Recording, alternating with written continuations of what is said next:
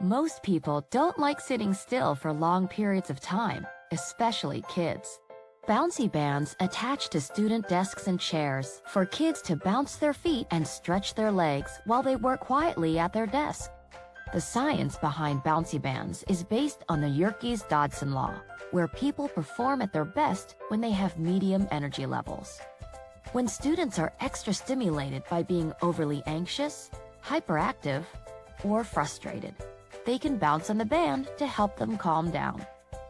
Similarly, when students are understimulated and feeling bored, tired, or uninterested, bouncing on the bouncy band can engage nerve endings on the bottom of their feet to generate ideas and improve performance so they get back on track. Thousands of students around the world are feeling happier, calmer, and getting more work done in class and on tests with bouncy bands. Do you know of any students who could benefit from bouncy bands?